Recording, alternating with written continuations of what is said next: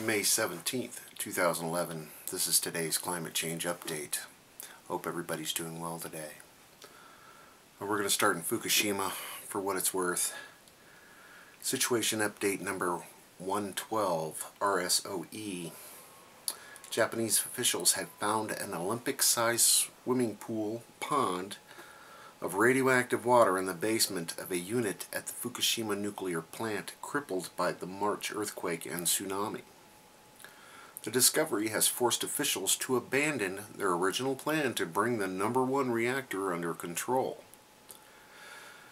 Now they will focus on how to deal with the rising pool that some experts see as a threat to groundwater and the Pacific coast. Despite the setback, safety officials and the plant's operator, Tokyo Electric Power, hope to stabilize the plant by January. Who are they kidding? They need to pull their head out of their proverbial butt very quickly, or somebody needs to take it right out of their hands and take over, because these morons are completely dropping the ball. And anyway, let's go to Scott.net. Canada, Alberta town burns. Wildfires shut oil facilities. Wildfires whipped by high winds destroyed more than a third of a sizable town in northern Alberta. Slave Lake, I believe, Slave Lake, Canada, and forced oil companies in Canada's largest energy-producing province to shut off tens of thousands of barrels of output on Monday. Now these are the fires.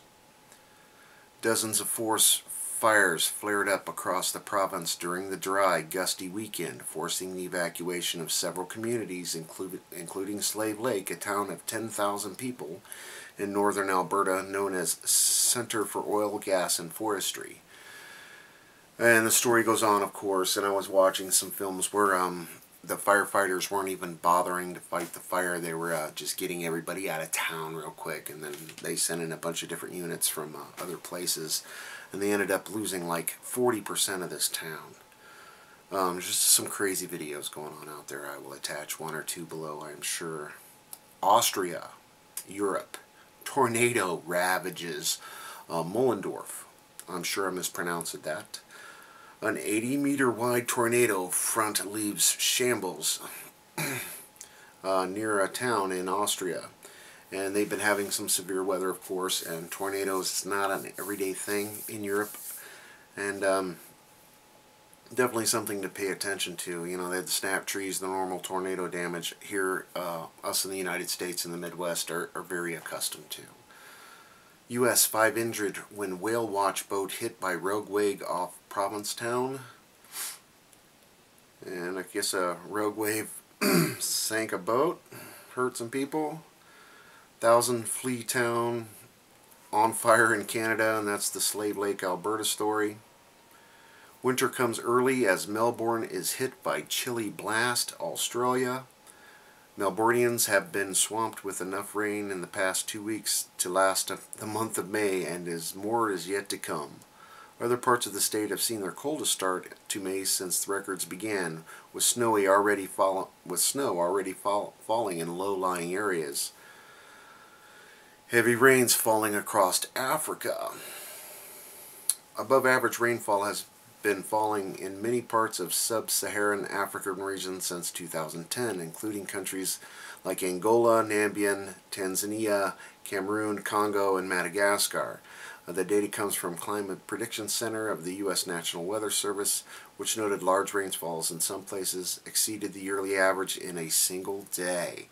And again, they are not exempt from the crazy weather. And I remember reporting not too long ago Somalia having torrential rain and flooding, bringing an end to their super drought that's been going on. Earth currently in a solar wind stream. Well, no kidding. Yeah, we're in the wind stream of a coronal hole. Snow forecast leads some to hope it's all a joke in California. Tour of California says Sierra snow could cause crashes on Sunday. Lake Tahoe, California. Don't put your snow shovels away just yet. The latest forecast is predicting 3 inches of snow at lake level in Tahoe Basin this weekend. So winter is not giving up by any means whatsoever, and again, with all the fallout in the air, it is causing just crazy weather.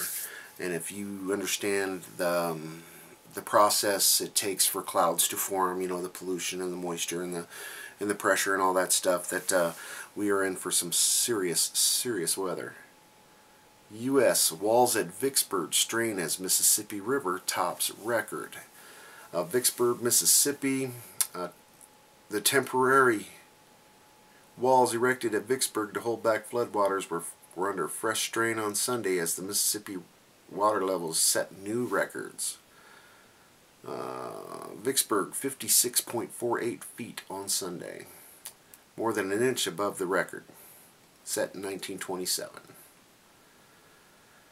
And again, Japan widens the evacuation zone around the Fukushima nuclear power plant.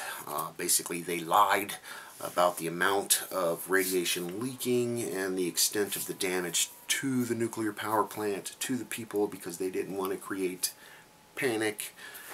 And they can't hide it anymore.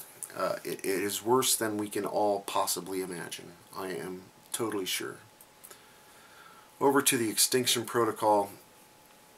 Surprise snow blankets northeast Turkey as temperatures soar across the rest of the country.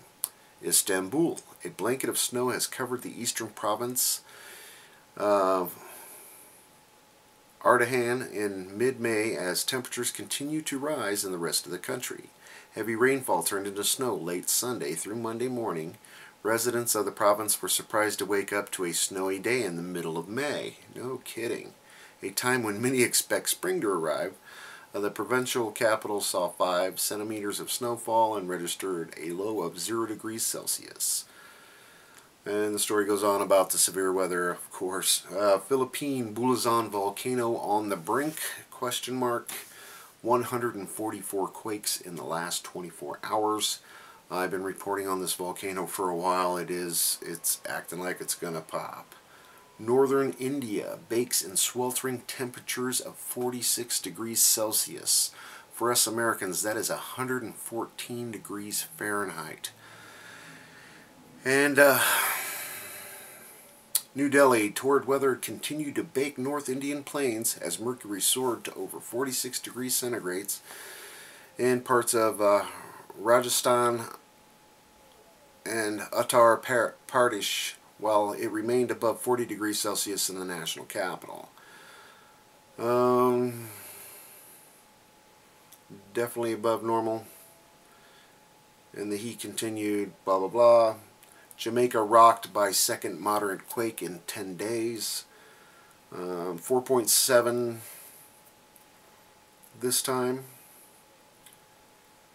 Residents watch in horror as town in Alberta, Canada is engulfed by wildfires. And again, this is the Slave Lake fire, where they have videos, of course, where they lost up to 40% of the town to wildfires. Washout and landslide at railroad in Ontario. Video attached. Landslide and washout at Macmillan Yard in Vaughan, Ontario contributed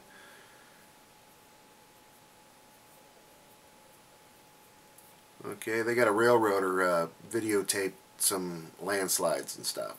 Tension seen along Cascadian subduction zone in the latest quake. Off the coast of Queen Charlotte Island reflects some seismic tension off the Cascadian Fault, which has been showing up since May 11th. And they've got the Austrian tornado, of course. Videos of the severe weather. Climate chaos continues across the globe. United Kingdom set for hottest May in 350 years. Heat wave lasting a fortnight is on its way to the United Kingdom as forecasters predict hot weather sweeping in from Europe. Despite cooler conditions that are expected this week, this month looks to be set to be the hottest May since records began 353 years ago. again, extreme weather changes. And they're not really sure about that because nobody's taken into effect all this radiation in the damn air. Here's one for the East Watch. Report shows several rabbit species under threat of extinction. This is a global warming study piece. 1/5 of all vertebrate species worldwide are threatened with extinction, and many have undergone declines. Several rabbit species also face similar circumstances and become increasingly threatened with habitat loss. Don't you have bunnies galore up there in New York? They're East Watch. Over to the RSOE. Got a lot of things going on. Of course, the wildfires in Canada. Fires in Russia. Filipino Bulusan volcano in the Philippines. Snowstorm in Squaw Valley, California. Flash flood in Huntington County, Indiana. They had 5 inches of rain in a short amount of time. Several houses got flooded out, and that is in the Ohio Valley, which is part of the Mississippi, and that's an ongoing flooding system with the weather still continuing here in the United States. Flash flood in Colombia, and they've been having ongoing problems for just seems like forever. More torrential rains, property loss, the works. Storm surge, state of Western Australia, the Perth region. They're staying, due to the La Nina conditions, it's like 5 centimeters higher than normal, and there's a big storm out to sea, and there's an extra 5 centimeters on top of that, so they're having unusually high tides for the next week or so they're talking about in Australia. And what else? Volcano activity out of Japan. Mount Aso volcano. Small eruptions are taking place. They're telling everybody to stay a kilometer away from the place because they're not sure what's going on with it. It's definitely getting active. And forest fires in the state of Arizona, in the Coronado National Forest. And of course the flooding in Louisiana of record historic proportions. And finally tonight, this isn't something I normally cover, but since the Watchers has got it up, I'm going to go ahead and touch base on it. Feel free to do your homework. It's just as insane as what's going on everywhere. Story. Hemp oil cures cancer. Run from the cure. The Rick Simpson story video. I will attach the link below to this, of course. The cure for cancer, anxiety, arthritis, asthma, burns, chronic pain, depression, diabetes, diarrhea, glaucoma, scar tissue, skin allergies, ulcers, snoring, and many, many more. After a serious head injury in 1997, Rick Simpson sought relief from medical condition through the use of medical hemp oil, cannabis oil, or marijuana oil. When Rick discovered that hemp oil, with its concentration of THC, cured cancers and other illnesses, he tried to share it with as many people as possible, but obviously he got shut down. Again, the links below. Insane. New maps of Mississippi River. Atchafalaya River estimated flooding released by the Corps of Engineers. And 2 small islands have sunk into the sea between India and Sri Lanka. And they've got another study, Tylenol and acetaminophen linked to causing blood cancer. So Tylenol is not good for you. That is about all I have for you tonight. Again, if I missed anything, please leave your comments or post your videos below. Thanks for all your help. Enjoy while you can. I'll see you next time.